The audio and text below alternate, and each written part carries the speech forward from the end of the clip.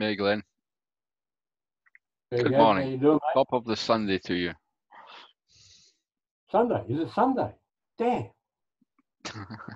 It's a day of rest and joviality.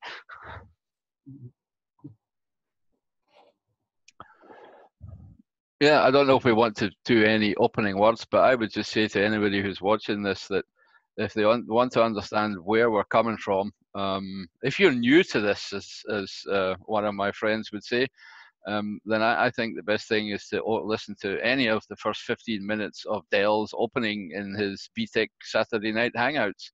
I think that'll give everybody a very good idea of where the fuck we're coming from and what questions we're asking. So that's that out of the way. Thanks, Dell. Saved me a lot of trouble.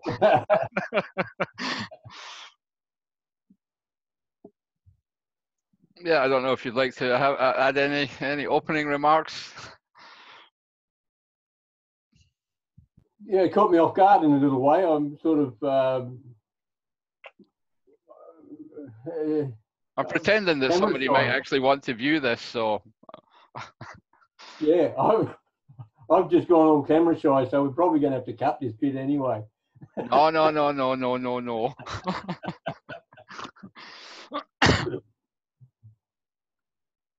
Yeah.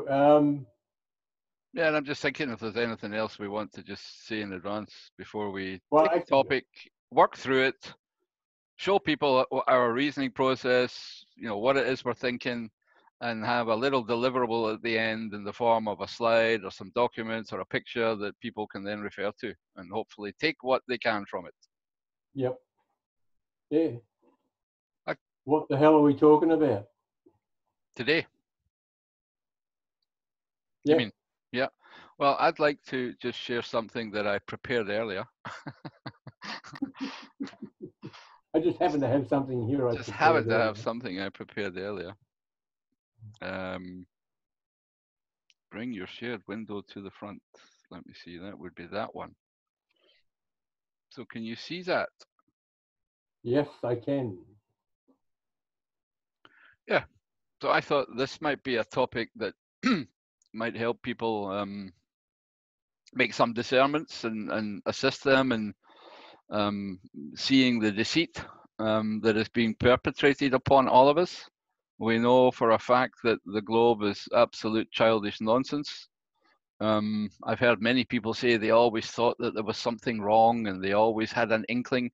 I can't say that for myself. I was sold hook, line, and sinker, Glenn. I had no fucking clue about the deceit until I woke up, dived into it. So I just feel that if it helps other people, how should I say, see the process whereby we are inquiring and trying to find out where we went wrong or how we were deceived and how to stop it happening again, then maybe just doing a couple of taking a topic, discussing it, and as I say, having some deliverable at the end that people can refer to seemed like a good way to start a Sunday morning. Yeah. And I thought we could talk about objects. Probably a good place to start. We started, as soon as I saw the word objects, I started thinking about Bill Gates and his definition of physics and his definition of an object, or his definition of physics. Yeah, objects are that which have shape. So I've seen that definition from him. If we're talking about physical objects, then I would agree with that's a pretty good definition. I'd add some more to it though, maybe, in terms of the fact that it can move or resist, right? That in its constituent parts, and that it's hard or soft, and you could argue that that needs to be part of a definition too, but he seems to have stripped it down to the very basic and says objects are that which have shape, but he only seems to be thinking about physical objects when he's talking like that, is my feeling. I might be wrong, but that's what I understood from him. Well, he talks about it in terms of rational physics. So he is talking about just physical objects. Exactly. He's basically saying if you want to talk about objects in a different context, well, you use a different definition. But as far as he's concerned, when you're talking about rational physics, an object is that which has shape, and he's only talking about the physical aspect. Yep. Well, that's my feeling. I could be wrong. That's just my feeling on it. Yeah, and I think we need to delve deeper than that, right? So let's just question that assumption and see if there is actually any more to it, right? Rather than, he seems to have, looked at one specific aspect, but I feel it's more complicated than that. I agree. I was also thinking too that we've sort of jumped straight in where we haven't really, you've sort of talked about the deception, but we haven't described anything about what deception. Well, I think we did mention the heliocentric global fantasy that we've all been subjected to, did we not? No. The fact that this Earth is definitely not a nature-defying sphere pair, and we did point out that anybody should look at Dell's first 15 minutes of any hangout. I was just going to say, yeah, you didn't actually, we haven't actually mentioned it here, but by mentioning that Dell's little intro, yeah, I understand what you're saying now. Yeah, I'm just trying to save time because he does it, so well. So, but yeah, I deny the globe fantasy. I was a cult believer, right, for a long period of my life. But until you look into it and think for yourself, then you will see that it is a bunch of nonsense. And the question would just be, how the fuck did we end up in that situation? And it's not just that subject either. I don't want to go off onto everything else, but me personally, rabid atheist, proponent of evolution, so sucked into so many of the what I've now discovered are just absolute lies. Bollocks, yeah. Yeah, bollocks. Yeah, and I think we've talked a lot, Glenn, about what role, for example, mathematics plays in that, what role philosophy plays in that, and that these things have been used, if you know what I mean, whether intentionally or unintentionally, to put us to sleep, or to fill our heads full of nonsense until we've got this far where we don't know where we are, we don't know what it's all about, but we know we're being lied to. We know that the hypothesis that they bring to us denies the facts of lived life. And we know that we can argue from the facts against any such hypothesis that contradicts our reality. And we know that the people who are coming with a hypothesis to contradict the facts must be wrong. I mean, there's no other way to see that. It's not proper science, right?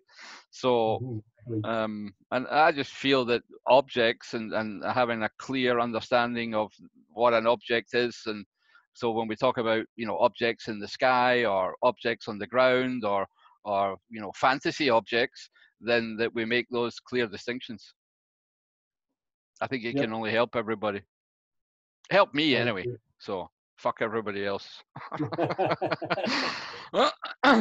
You can't say that. The whole purpose of these discussions is. Oh, sorry. Yeah, true. Sorry, people.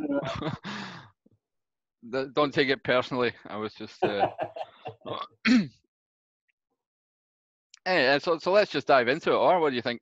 Have we given enough forspiel? Yeah. I think so. Okay. Good. Right. So the first thing, and we've talked about this in various calls, I think, Glenn, was how to divide them. And one of the clear divisions for me would have been physical objects, visible objects, and then mental objects would be for me, at least, how should I say, divisions or categories of objects where I could get on board with, and I'm trying very hard to think if there's a fourth one. Maybe we'll come to this in a minute, that visible might be too restrictive if we think about all of our sensory organs, but so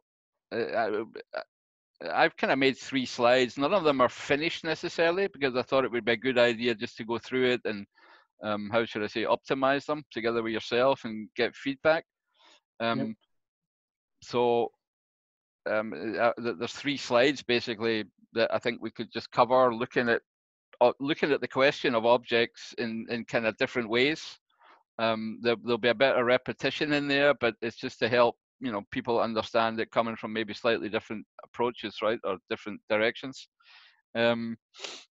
Yeah, so for me, I can't think of a 4th category of object other than the physical ones, the visible ones, which belong to our sensory apparatus, and then the mental ones, which would appear to live inside our head, although I'm not entirely sure that they do live inside our head. They might not. What do you think? Can you think of any other category? I can't think of another one at the moment. I am sort of thinking about the question of why are objects so important? Well, I think when we divide them into categories, it'll become apparent why this distinction is important. Because most people, when they hear the word objects, just think about physical objects.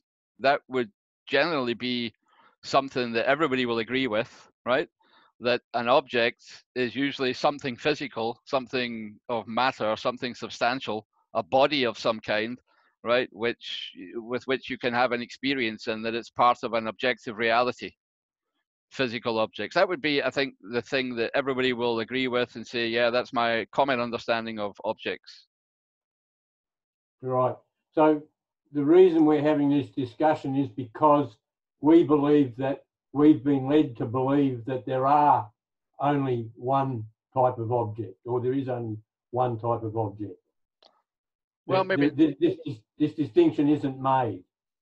Yeah, I don't think the distinction is made, right, between the other kinds of objects. I think most people only know this one, and whether that obfuscation or the lack of discernment as to the other ones is one of the problems, or the why we're in this mess, right? Why people can't properly discern the reality is maybe because they've never thought about the other types of objects that we're about to discuss. Yep.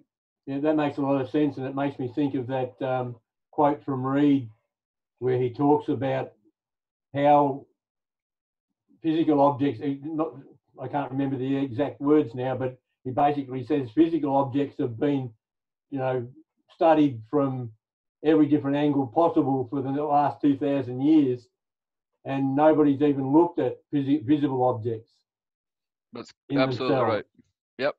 They don't seem to be entertained as a separate thing that you can look at. And I think he's quite right to point that out.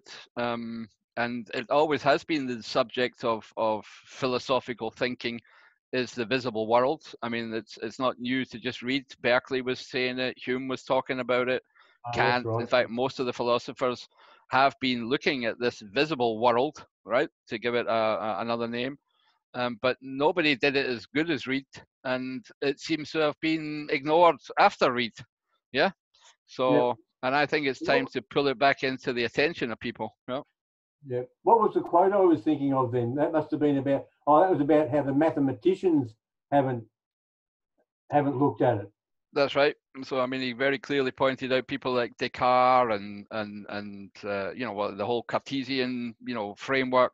And Aristotle and everybody else was, wonderfully looking at physical objects. In fact, spherical geometry comes from looking at physical objects, physical balls, and trying to understand their surface properties. So yes, people have looked at that, but they haven't looked at mathematicians. You won't find any axioms, books, papers on visible geometry. It's in the domain of psychologists more than anything else, or neuroscientists nowadays, brain stuff. Yeah. Yep. So, yeah, but not in the context of mental objects. Yeah, so I think, in addition to what people would, as a matter of fact, agree that there are physical objects, there are also what Reed called visible objects, visibles. And there are also, as far as I'm concerned, mental objects, which are, concepts and ideas. And I've made this distinction as well, and this comes also from Reed, between signs and the things signified. because one of the eye openers for me was, if you attend to your visible perception and you see that visible objects are changing all the time, as opposed to physical objects which are fixed, they don't change, right? If I move one physical object from one place to another, it doesn't change its shape or size. But if I was to move my eye around the situation of a physical object, then the visible object would change its shape and size, right? So, there's a very clear difference between those two kinds of objects, and that's why we can probably call them objects in their own right. Yeah, because they are different. They have different properties from the physical objects of which, that we're viewing. The only thing we don't know is where they are. True. I don't have a definitive statement on that. We know that there's a material impression on the back of your retina, and that light is, hitting your physical body. In this case, the back of a curved surface of your retina, where there are rods and cones and things are happening. So we do understand that part. The whole of the optical world is built on that principle of understanding that, whether it's you wearing glasses or looking through telescopes. So we know that is a key part of the visible world. But I agree, are those visible objects, if I, look at a tree, then I'm not allowed to confuse the thing that I see with the actual object, right? Sorry, this one, the actual body, right? And what you're pointing out is that the visible object that we see of the tree, exactly how far away is it? We know the physical body of the tree is outside, or 10 feet away or whatever, but where does the visible actually live? Is it just on the back of your retina, or is it living within the eye, or some kind of space in between? It's very difficult to know the outward distance of any visible object. In fact, it's impossible to know the outward distance of a visible object. But it can't be a mental object, can it? No. I mean, a visible object, a visible, it can't be where the mental objects are. I think there's a differentiation, yeah. Yeah. And maybe just to qualify what I just... Sorry, on you go. I was just thinking you're starting to run into, even when I saw the word ideas there, my first thought was, David Hume. I just started thinking about that whole battle that was going on in philosophy between Berkeley, Hume, and Reid. Idealism versus realism, yeah. I don't know whether I'm buggering things up here a bit, going all over the place. Well, but maybe jumping ahead of ourselves, let's just go take a step back, just to make sure that anybody following this understands what we're talking about. So yeah, let's just postulate then that this is a good category: physical objects, visible objects, and mental objects, and let's just clarify what we mean by them, and people can then make up their own minds whether they would also see these three separations, right? Yep. So physical objects are definitely the matter, the substantial stuff. For me, there's quite a lot of properties that come with that. As we say, they're scalar invariant, right? I can move one body to another place and it doesn't change its size or shape, right? Because it's a body. I can scale bodies up and down and they don't change their proportions to each other. Physical objects in this world of ours are on a fixed planar. We use level and plumb and construction things to work with physical objects. That's demonstrable, practical for the last thousands of years or however long we've been here. Yep. Physical objects can be touched. They have a figure and an extension. In this case, it's length, area, and volume, right? So it can be a line, it can be a surface, or it can be a bulk, right, that has volume. Generally speaking, a physical object moves and resists in its constituent parts. So I can take it and try and bend it, and it might show some resistance. It might be really hard. It might be flexible, right? So, objects have those kind of properties. figured. Okay, we already had figured an extension, so they have length, volume, and stuff. Generally speaking, they're colored, whereas whereby I might need to be careful about that because that's also part of the visible world. Yep. But I'm just leaving it in there to begin with, because where is the color? Is it in the object, or is it only in the visual perception? That's an open-ended question, maybe. Generally speaking, they're hard or soft. They move and resist, right? Yep. Objects in our world, they might be rough and smooth. There's a whole bunch of other stuff that you could add to that, right? That are the normal properties of physical objects as we know them in the world, right? Nothing new here. Everybody's experienced a physical object. Yep. Very hard to break down into detail, right? But so well,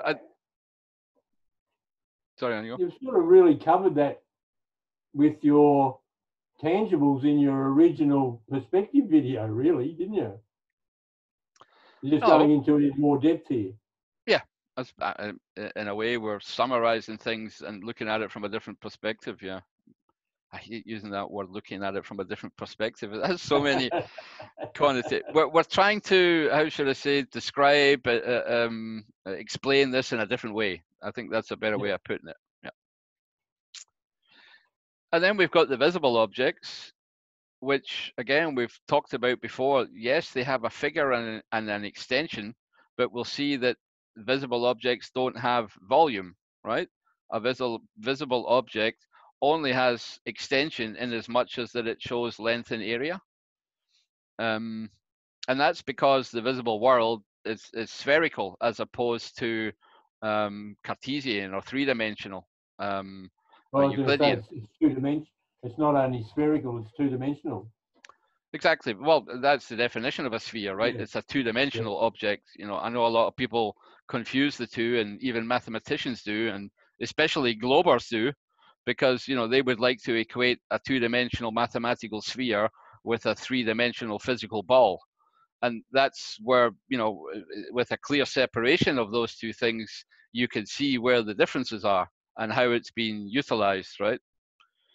Well, that gets back to the great switcheroo story where we were discussing those sorts of things. Yep. And I mean, just to show the differences, right? So a visible object is always changing. It's not fixed. It's not planar Euclidean geometry or Cartesian. It's spherical geometry, which has different properties.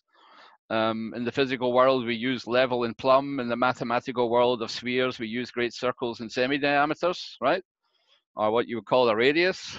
In the physical world, things are scalar invariant. So a triangle will scale up, right? And the proportions of its sides will stay the same. On a sphere, that's not the case. You will have an excess and a defect above or over 180 degrees on a sphere. Depending on when you blow up the sphere, the angle's going to change. Physical objects are tangible. I can touch them. I can't touch a visible object, right? If I can see the tree in front of me, but I can't actually get the visible object. We talked about figure and extension. Visible objects are missing one dimension, if you like. They don't have the outward volume part. All they have is length and area.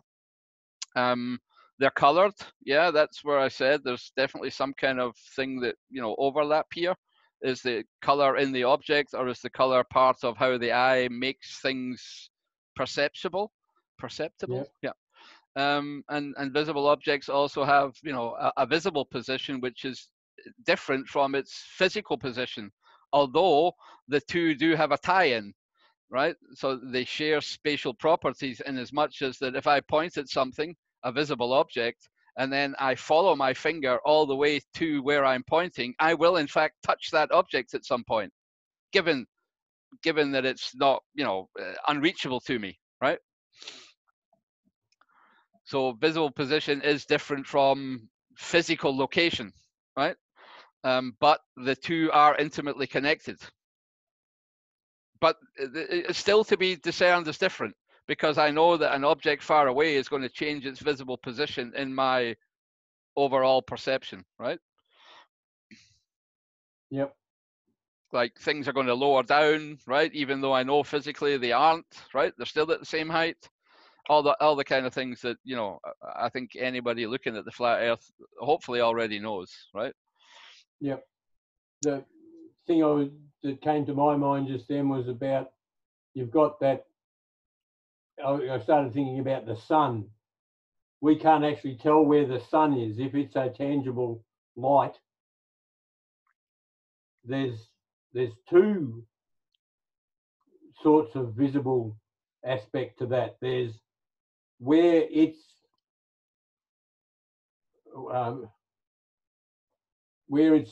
meeting our visible sphere. Yeah. And where I have the feeling that there's something between us that I don't ever think we're actually ever seeing the actual sun. Yep. Put it this way, I've got, since we can't get to it, right, and we have to believe certain institutions and their images and representations of it or theories of it, I would agree with you. I don't know whether it's itself some kind of projection or whether it is a real object, you know. Whatever it is, it's moving in the sky and changing its visible position for me. That much I know, right? And you know, if you're honest with yourself, that's all anybody knows, right? Yeah, and I think that's an important point too to make about those sorts of things. That a lot of what we know, or a lot of our experience, is just a visible experience. Yep. We don't really know. We don't know. We can't get to the tangible, to the physical. That's right. All we have is opticals and visibles that, yeah. And you know, for me, it's very clear, at least, that those things do not have a proper outward distance. There's no way, if I'm at the center of a sphere looking at a visible object, and that is the way our eyes work, you know, you're at the center of your own eye looking out. There's no way for you to tell the real physical distance of an object, because spherical geometry is only one of surfaces, and that's all you have, the material impression on the back of your retina, and there's no way of really knowing what the real physical location, shape, and size of objects are through a two-dimensional lens, if you like. Yeah. So hopefully that's clear to people, and anybody, you know, that's been on BTEC will hopefully already know this, and it might just be repetition. And then there's the other one, the last one that I put up here, mental objects, which for me are very subjective, right? Even visible objects can be subjective, because it would depend on where your eye is. You know, if me and you were both looking at a building from a different situation, we would both see different visible objects. So in a way, that's also a subjective thing. But mental objects are purely subjective, right? Because they really are, you know, our conception or the ideas that we attain or get from our sensory perceptions and from physical objects. Or they can be completely mental in that I just make them up. They're fantasy things, right? Inside my head that nobody's ever seen or heard apart from me. You know, the one-legged farting unicorn, right? So, yeah. So I've put in here that these are concepts and ideas, and I've also, you know, taken over the idea of signs, and not the idea, the explanation of signs and things signified, that because we don't really pay attention to this part in the middle, the visible world, and I'm pretty sure it was Reed that said it, it's very, very difficult to attend to these things, because our natural constitution seems to want to make us skip directly from a physical object to a clear conception about it as a mental object. And we tend to skip this part and not really attend to it. As Reed would say, we ignore the signs and we jump immediately to the things signified by them. So we ignore the sign that it actually is a two-dimensional spherical object, and we jump directly to the mental belief that it is a three-dimensional physical ball, right? So we're kind of jumping over this part in a way, and immediately attaching a belief to this in our heads, that it really is, you know, a space ball, as they lie to us, right? So, and I've Yeah, I tried think to put some of the keywords or the things that we've discussing just here as you know, separated, you know, like, yeah, we attach ourselves to us. They're the things that we attend to, or or because we're not attending to certain things, we jump to conclusions too easy. It has to do with our perceptions and beliefs. And maybe most importantly, if you really think about a mental object, it has no shape, it has no size, right? These things do not occupy a space inside your head, right? They are not, you can't have a thought that weighs a ton. You can't have an idea that is a geometrical triangle inside your head in some way. You can see one, there are real ones, but if you think very carefully about the mental object in your head, it has no shape or size, nor any of the other attributes that we talked about here, hard or soft, or moves or resists, or rough or smooth. You know, show me a rough thought, you know, give me an idea that resists and has friction, right? You know, you can use all these things in a rhetorical sense, but when you actually think about the mental object that you have in your head, it has none of those real properties, even though we sometimes misuse the language and associate those kind of adjectives with them. Does that make sense? I'm still a little bit lost on mental objects. I get what you're saying, but and I understand it. See, man. Oh, g'day. Right, yeah. Aye, you're off, aren't you? All right, have a good trip. Huh?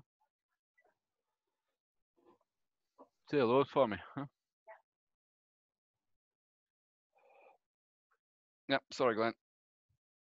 So you're basically saying that a concept is a mental object. Yeah, it's something we entertain in our heads, right? I can't see it. I can't let you see it. I can't take it out my head and give it to you. You can't touch it, right? It's not, you know, it's not a physical thing. You can't see inside my head. I can't even see inside my own fucking head. So there's no way to isolate a thought, a concept, or an idea, and it's not physical and it's not visible, right? So for me, the only other category it could be is I'm just going to call it a mental object now.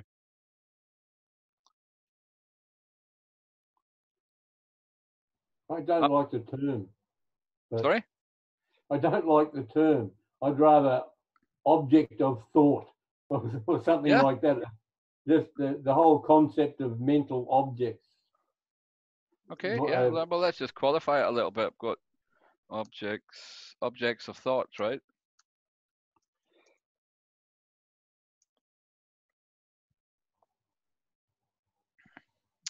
I think that that's the main really what they are, aren't they? It's you only think them. Exactly. But I think the main thing is that, you know, there's no way to hold them in my hand. There's no way to view them, and you can't either. So, you know, they are left as, you know, subjective, isolated objects of thought in the heads of people or in the minds of people. Yeah. I suppose hence the name I gave mental objects, but I think objects of thought's probably a better way of saying it. Yeah. And you might have an issue with, I'm just thinking about when people are trying to get a group of people to agree on a concept. Yeah. What's actually happening there? How is mental objects or objects of thought are being shared somehow? Yeah, but we're using language to try and describe, you know, our thoughts. Sometimes people, you know, make images to, I don't know, to try and summarize or make more, I don't know, understandable. They'll sketch things, or they'll, you know, make a picture, or so. Yeah, I mean, in a way, there are some, what's the right word, crossovers between mental objects. in that we use analogies of physical and visible objects to try and describe what it is we mean, but the thought itself has no shape or size, right? Yeah, well, I'm trying to do it with climate change at the moment in my own head. Okay, go for it. And I'm trying to figure out, okay, how do people share that object? The reason I'm asking that question is because at the moment, the world is divided. It's that there are a group of people who have taken on this concept of climate change, and for them, it's a real thing. And for the rest of us, they're a bunch of morons. Agreed. So, I mean, when you see some of the people that have mental objects or objects of thought that are scary and frightful and fearful, right? If we go back to, you know, young Swedish activists, just to take an example, then we see that the objects of thought that she has in her head are completely different from the ones I have in my head about that topic, climate change. And of course, it's predicated on the fact that, you know, people say that there are physical objects and they've measured stuff and they've used mathematics to quantify and they've come to conclusions that, you know, it must all be catastrophical coming up. We're all going to die. Then obviously these objects of thought that some people have are, yeah, how should I say, they've been implanted, right? Although there is not necessarily the evidence to support it.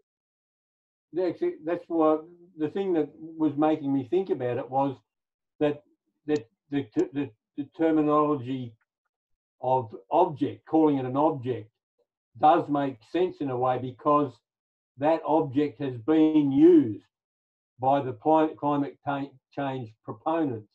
They've been able to use that thing to get people to believe in these other objects. Yep. They've come up with, they've created an object. They've created an object of thought that's called climate change. Yep. And they've used it to build, what would you call it?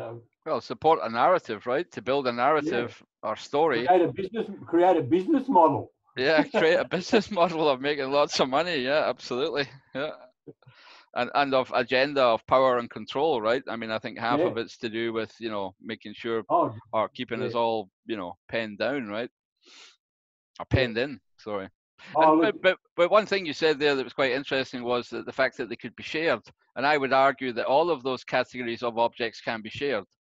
So sharing, you know, is somehow at least a common thread through objects, right? I could share a physical object with you. I could hand you my lighter if you need to have a smoke. I could share a visible object. Glenn, come over here and look at this, right? And I can share an object of thought in that I try to explain to you through language or mathematics, also just another language, what that, you know, object is, right? Yeah, actually the difference being that with a physical object, you can hand me the object or put my hand on it. You can put me in the same position. You can get me to stand where you were standing to see the other object. But with the mental object, you have to actually use language. Yeah, there's a disconnect there, absolutely. There's no real constitution, there's no sensory organ employed, and there's no material, objective, physical substance. So it's an ethereal thing, right? That is being shared through language. And that's the only way. I can't sort of stare at you and make it appear in your head. Or wherever they appear. Like I was saying before, I'm not convinced that all of our thinking goes on in our head. I remember that I used to believe that thoughts were the result of chemical interactions within my brain. Yeah, that is the widely held belief, right? But I have no definitive. I can't see that being true at all. I don't. That makes no sense to me whatsoever. Now that microbiology has been able to show us exactly how a cell or not exactly how, but the complexity of a cell and things like that. I'm just absolutely convinced that just can't be happening. Yep. Yeah, I mean, it's a good point. You know, is the chemical changes the cause of a thought, or does are there chemical changes which go along with a thought? Right, there's a correlation between the two, but not necessarily in a cause and effect. There's, you know, rationalists, or is it rationalists? I'm not entirely sure, but would proclaim that it's or materialists at least would proclaim that it's the chemical changes that, you know, cause thoughts, right? But is that true? Have I they don't ever think so. proved that there is actually a correlation? Have they ever actually shown a chemical interaction occurring anywhere in the body that goes with a thought? Well, they'll say that your brain lights up in some of these wee machines, right? That when you, whatever, you know, hear things, think of something, then different parts of your brain will light up according to neuroscience, right? But so they tell us, but that's about electrical interactions. yeah. And I suppose, does that mean that they are chemical? That those electrical reactions are caused by electrical interactions? I honestly don't Good know. question. Do I look like a fucking neuroscientist? No, I don't know. What does a neuroscientist look like? Yeah. No, okay. I mean, I hope that's just, at least, you know, one way of looking at it, and people understand where our thought processes are at the moment. I'll go to the next slide, will I? Which is just going to look at all this in a slightly different. No, it's going to try and explain it in a different way. So Okay. what I then thought was, okay, let's just put them into kind of columns and see if there's anything more. And so again, a little bit of repetition, but we have physicals, and this is where I thought to myself, well, hold on, we talk always about seeing invisible world, but should we not expand that to sensibles? So, you know, should we not just have visible objects, but should we have audible objects, tastable or olfactory objects, right? Tastable objects, and touching objects, tangibles we already know about. So that maybe it's even better to look further than just pure visibles and talk about sensibles. At least that was the word I used for it. So you've now got, well, actually, are you changing that other category from visible objects to sensible objects? I wasn't sure. I know that's where I came from. My journey was very much looking at visibles and understanding that those are definitely different objects from physical objects. And now I'm thinking to myself, well, maybe I should widen that net and talk about audibles and smellables and tastables and touchables, right? Yep. Just to give them the same adjective. And in a way, I think it's true, even though there's a lot of concentration on this first one, right? On visibles. Yeah, if we're still talking about the deception, I think it's the big one. Yeah. It's the real big one. It is the distinction between tangibles and visibles that's the critical issue, and then how they're made into mentals. I should maybe call them mentables.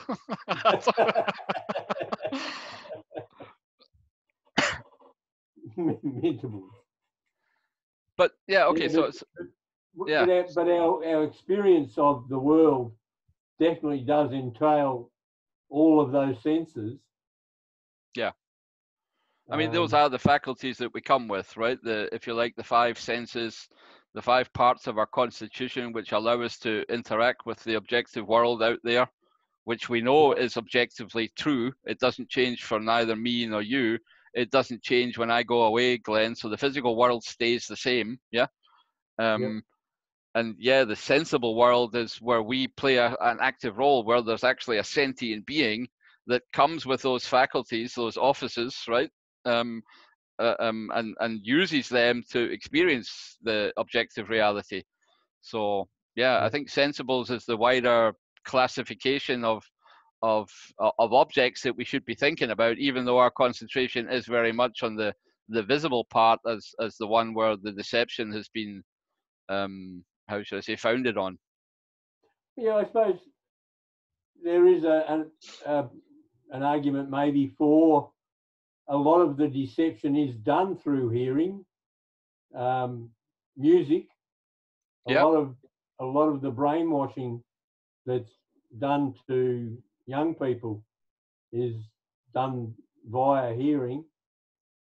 Yeah, absolutely.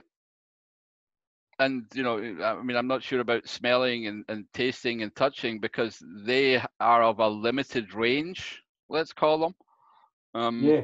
And these things do have, you know, I'm going to talk now maybe about a sphere of influence. You know how they use that phrase, you know, you've got a sphere of influence, or when people come into a room, they've got an aura or a presence.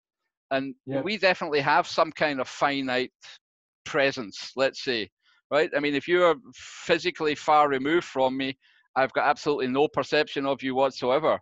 And, you know, if you were to come towards me, then I would be probably coming down this scale, down the way. I would see you first. We might shout hello to each other, you know, when you're 100 meters away. Only when you get really close could I smell you, probably. And you know, when it gets to tasting and touching, you have to be, you know, right next to me, right, or physically, you know, in contact, so that we have different ranges or spheres of influence. Ranges, right? Range is what I'm thinking. Like with visible, the range is obviously is governed by angular resolution.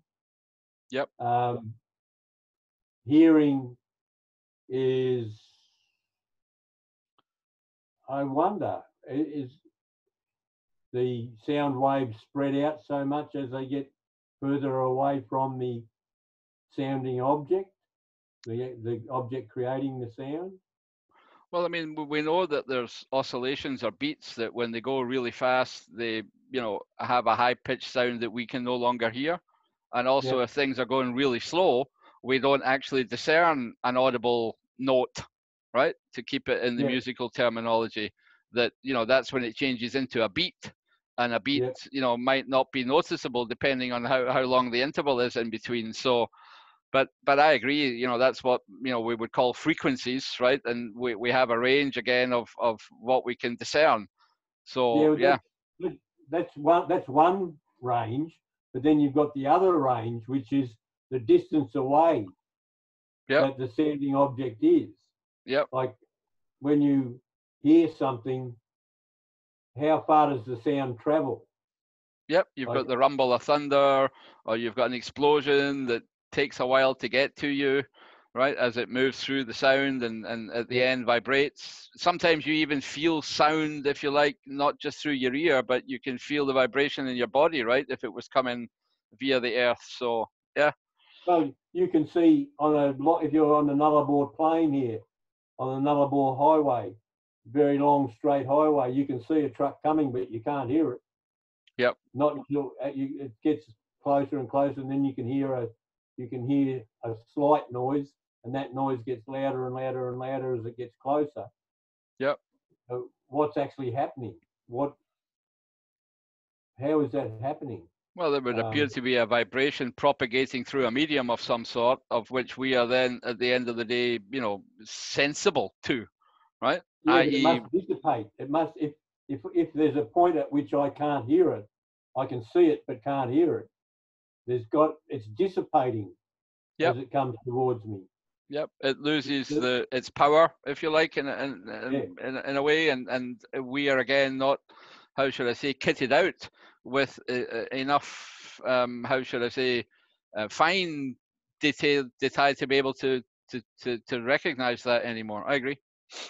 Same with smelling.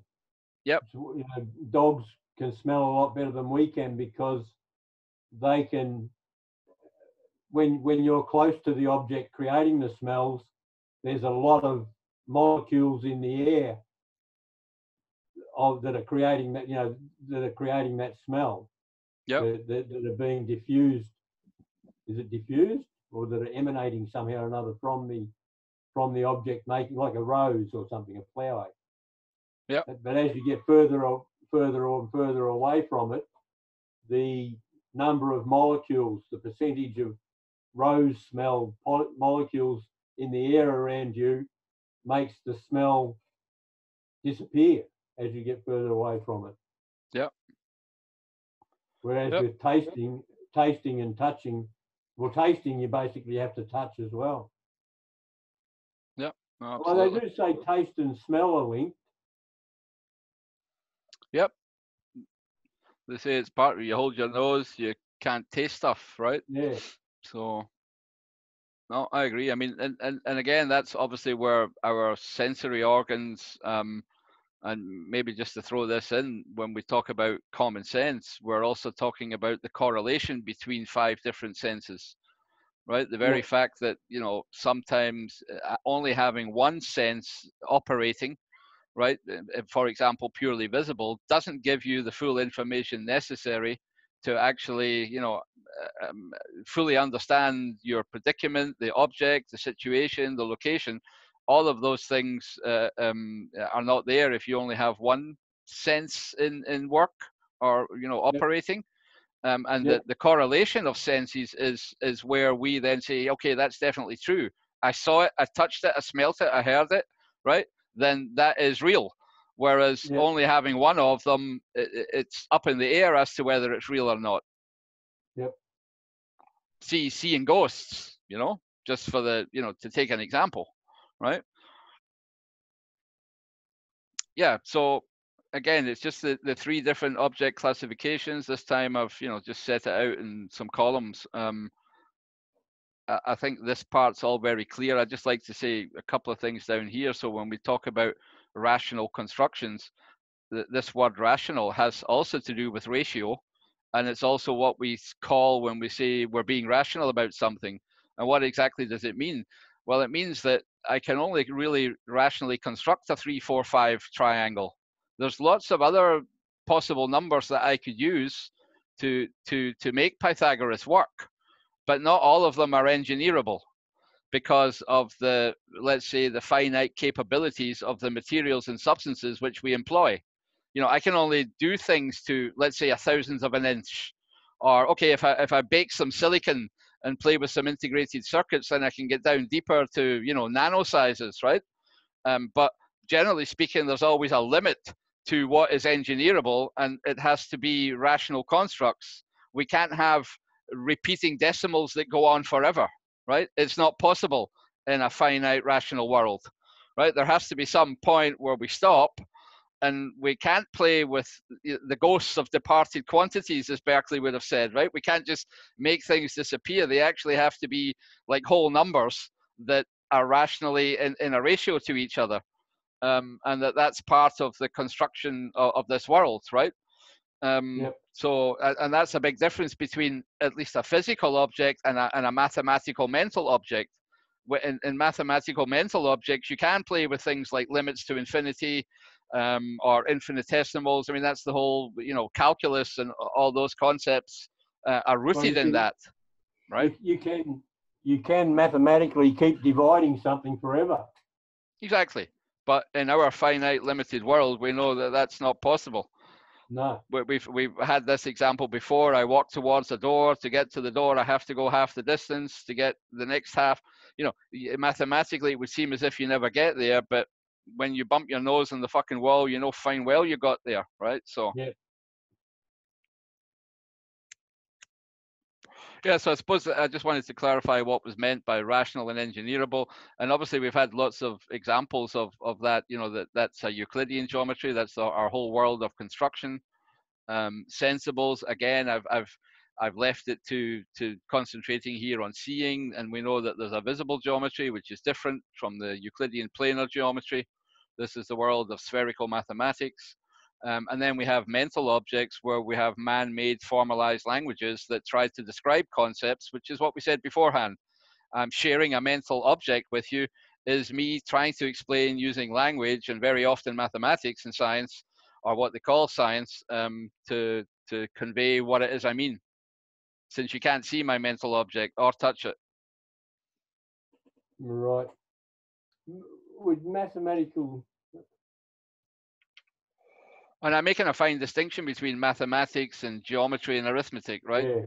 Because these are the things that were always there, right? We always counted, we always had planar geometry, and mathematics is this idea of ratios, right? Extrapolated into abstract thoughts, and quantifying things using mathematical man-made concepts. And so I would always separate between mathematics and mathematical physics, as opposed to arithmetic and geometry and rational construction. So you're still using numbers, but you're not.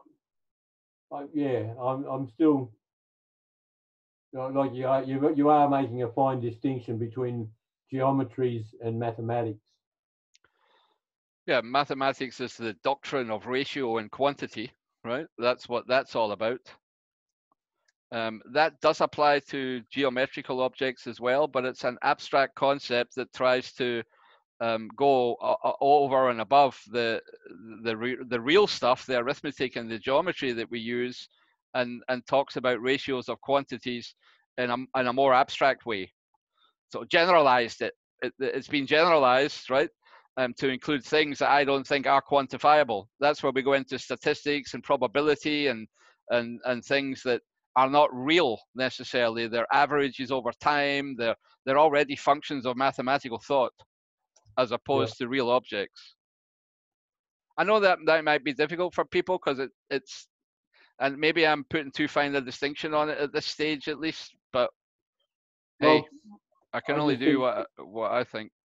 Yeah, I'm just sort of thinking the same thing, that people will still put the arithmetic and the geometry under the heading of mathematics because we don't really understand that that's not what mathematics really is.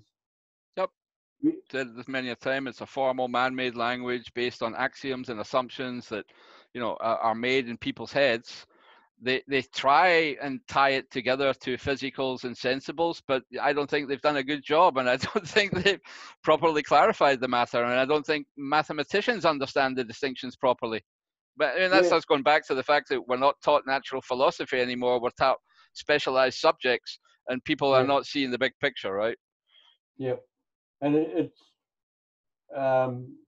with arithmetic and Euclidean geometry, the manipulations you make that are made to make rational constructions and engineerables is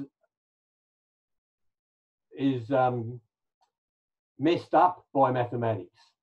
All that where they're trying to prove, you know, make proofs of Euclidean geometries, parallelisms.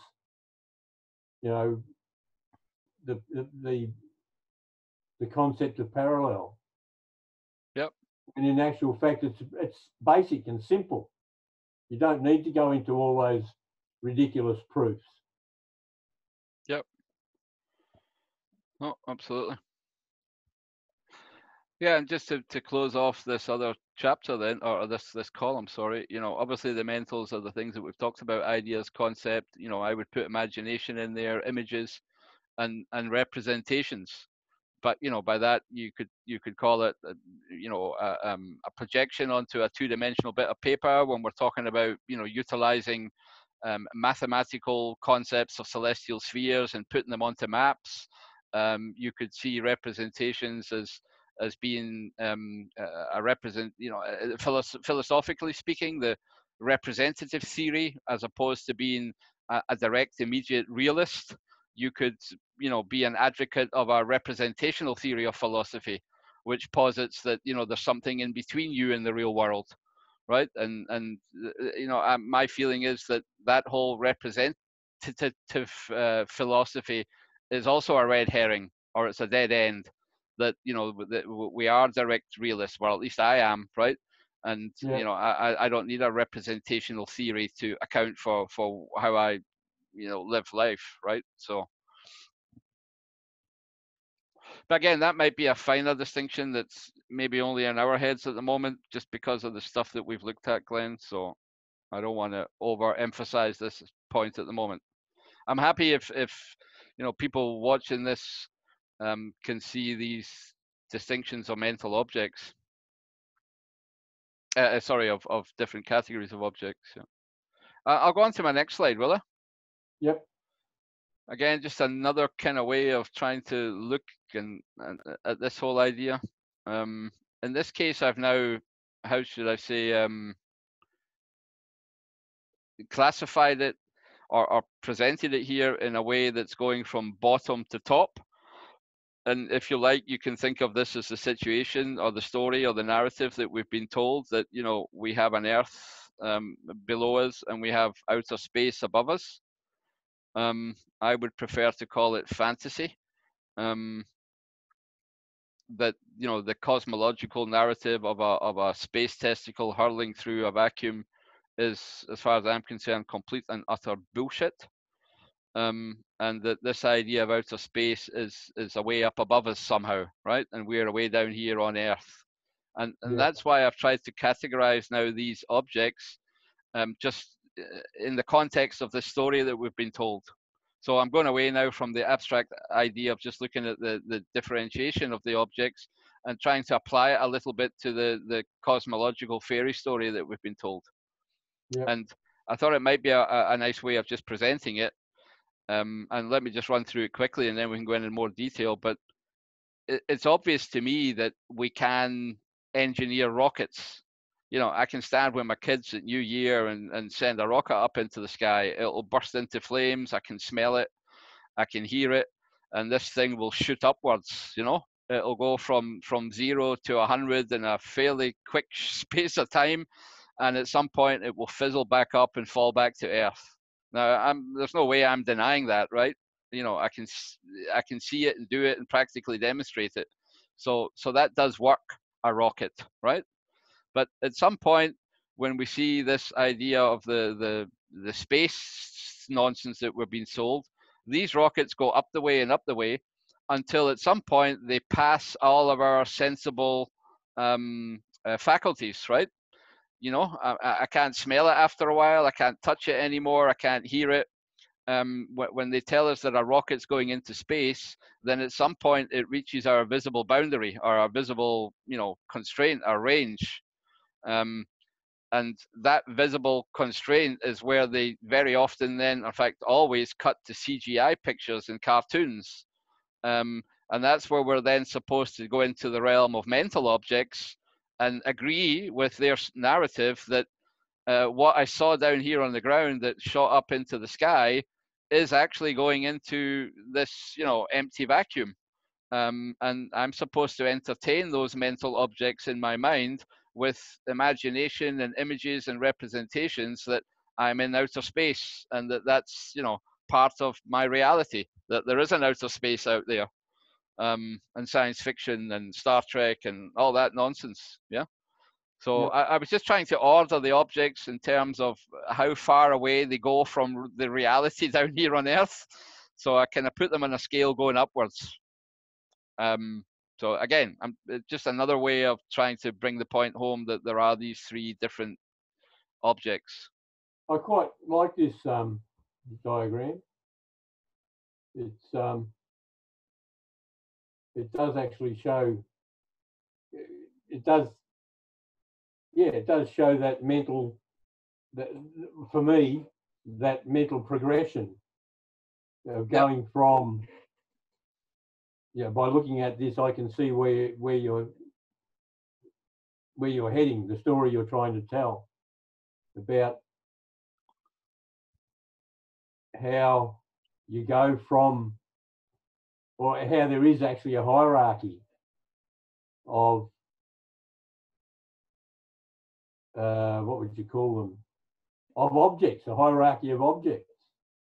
Yep. This is showing you the hierarchy of objects that go from the physicals through the sensibles to the mentals. And it's a good example, I think, to go to outer space and to have listed imagination, images and representations, because that's how our whole experience of space is actually, okay, it's visible in as much as it comes to us through our eyes. It's also audible because we hear it. We hear what they're saying. Yep. Smelling and tasting and touching, maybe not so much. Well, they'll show us pictures of them playing with bubbles, yeah? And as you say, we're apparently able to speak to these people out in outer space and sing guitar songs with them. Yeah. Right? So they give us those pre-recorded, if you like. Well, I mean, they'll say it's real time and live, but let's face it, these things are the recordings and representations. They're not something in our direct reality. So in a way, they're abusing again the visible and the audibles, right, to get us to believe in their mental objects. Yep. Yeah. Well, that's just it. It's a way of using each of these objects as a part of a separate part of their deception. They actually build the physical rockets.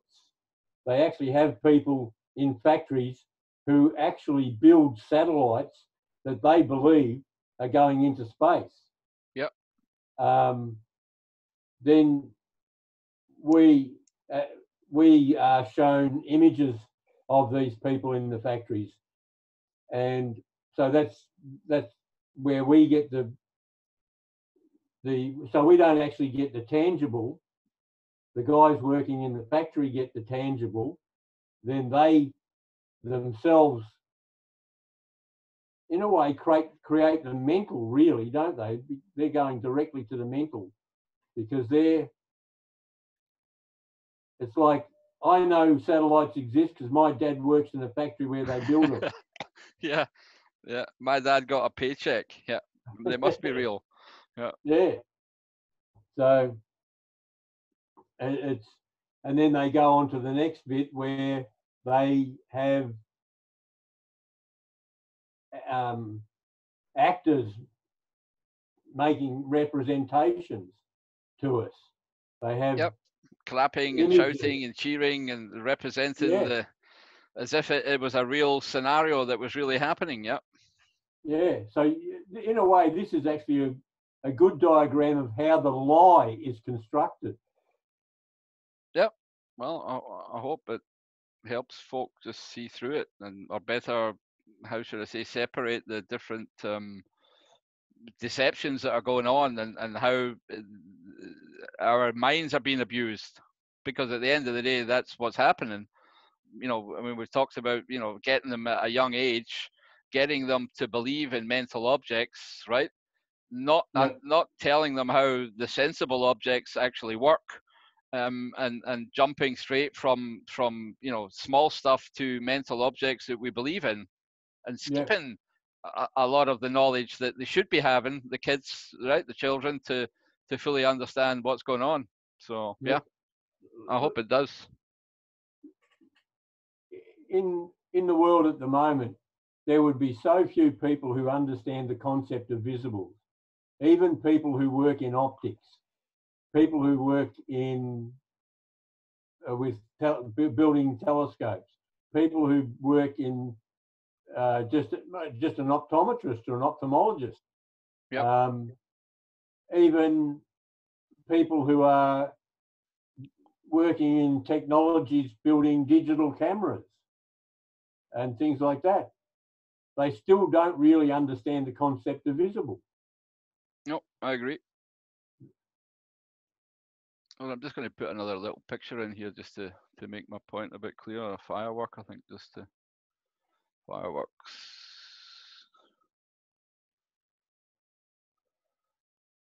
Yeah, that looks nice. Fireworks. Wikipedia should be free from any problems, I hope.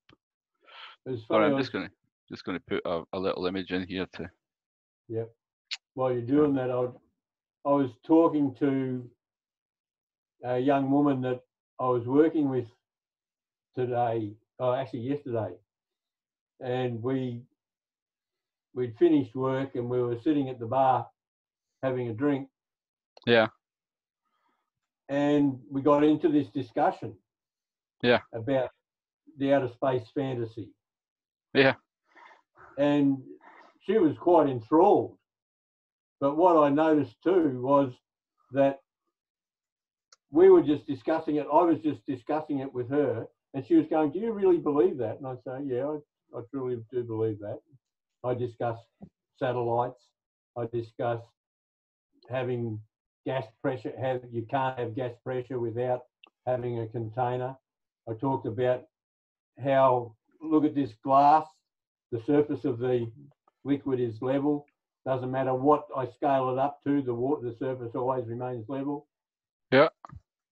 By the time we'd finished, and we spoke for probably an hour and a half or so,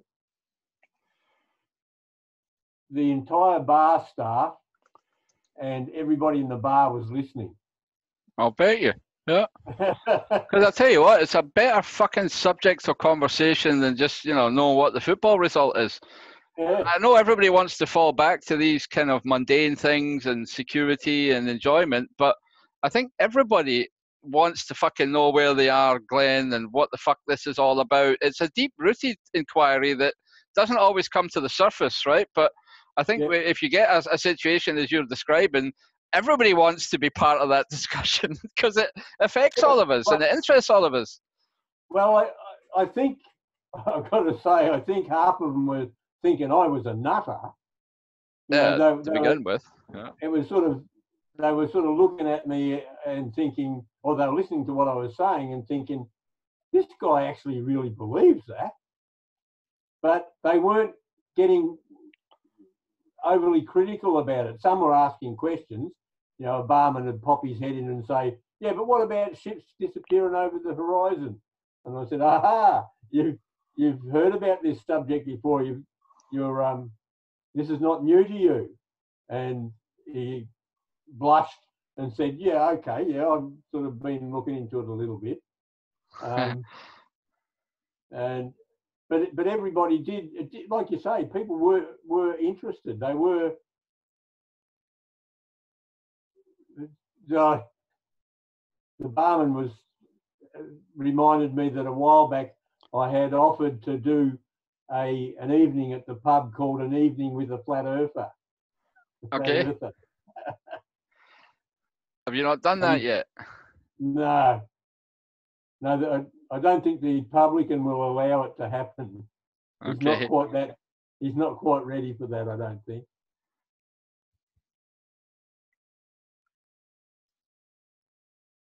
But yeah, it was actually interesting to notice that people were interested, that were intrigued, I'd say. And it's like you were saying before that, you didn't really know all this stuff in the past, that you were right into the cult. Okay, we were right into the cult, but I still believe that most of us, most human beings, know there's something wrong. Yeah. Agreed. Nobody seems to be able. People haven't been able to put their finger on it.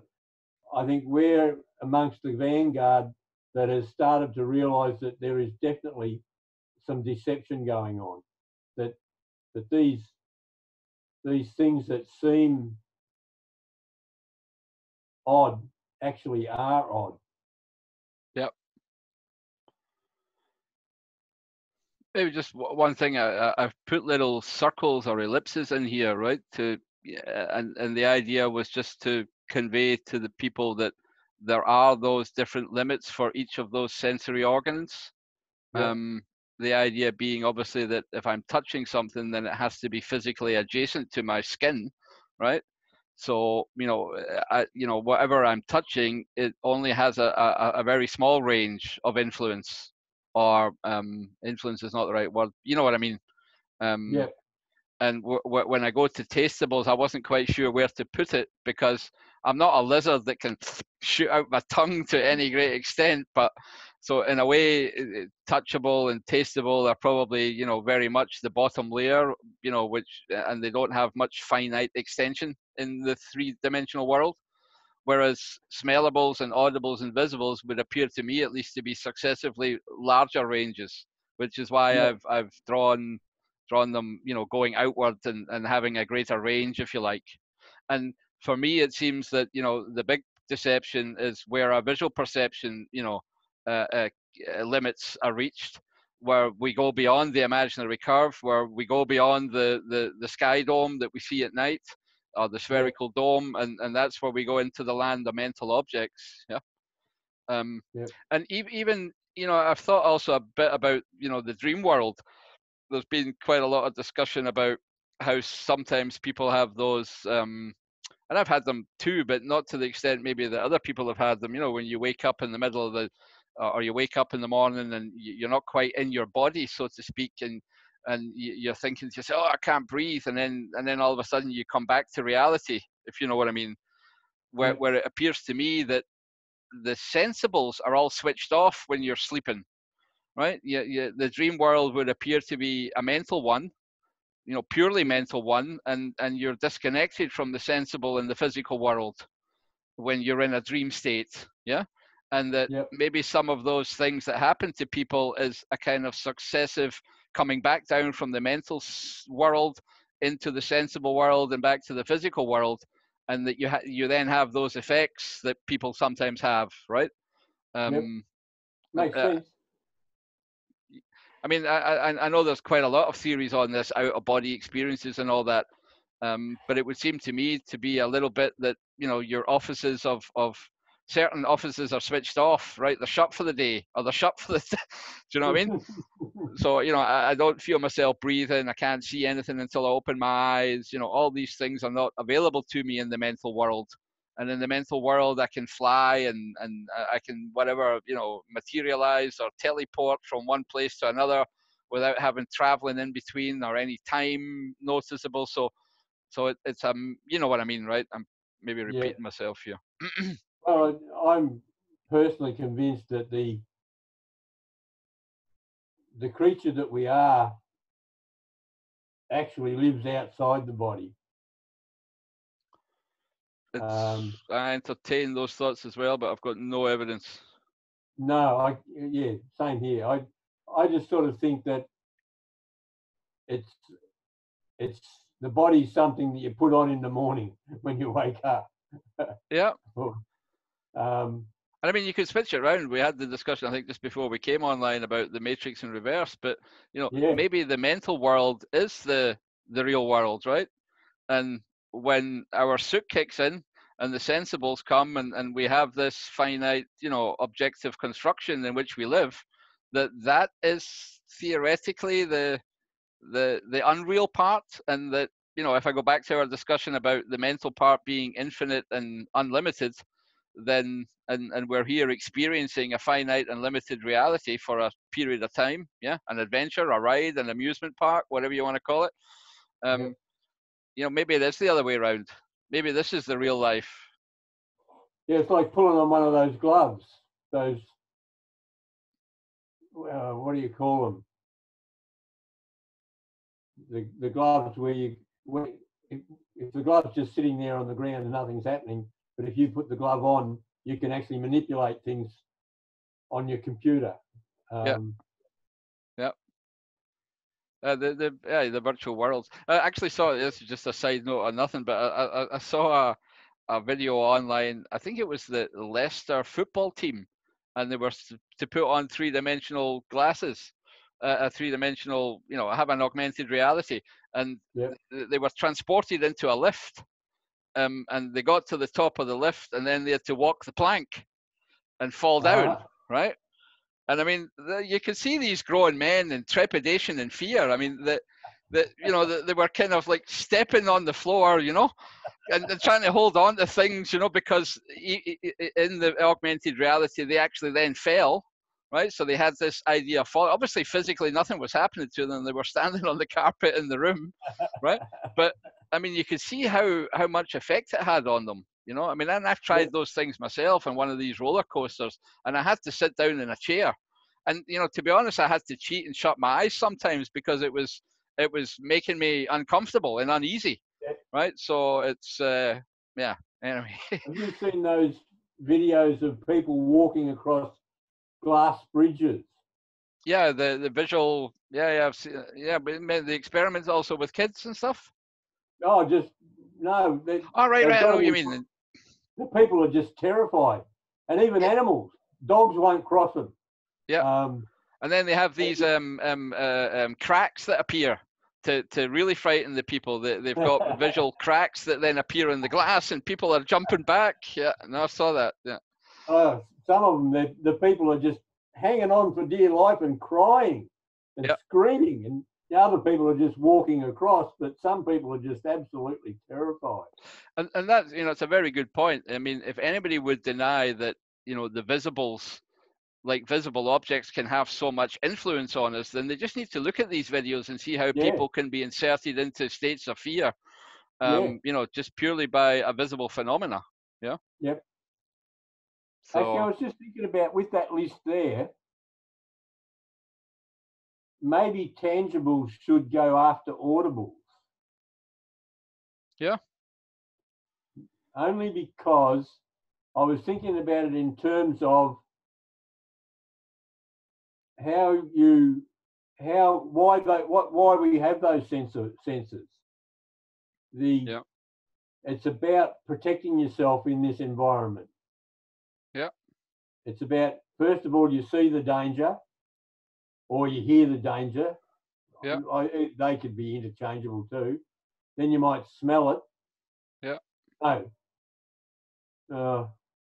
think tasteable is probably for me right at the bottom. Yeah, tasteable at the right bottom, because that, I was thinking about, if you look at a plant, you can look at I actually read again, sorry, but where he talks about the potato plant and the solernum, and he says they look the same. Yeah. So you could look at it and it looks the same. You touch it and it feels the same. Yeah. You can't hear it, but then you smell it. They smell different, and then when you taste them, you can tell what the one's poisonous. Yep. No, it's a good point. So I put tastables at the bottom because I think that's probably the one that, at least in terms of range, is the most limited, right? Yep. Yeah, that's probably a good way of terming it, in levels of range. Yep. Your longest range sense is visible. Next is audible, then smellable, then touchable, then tasteable. Yep.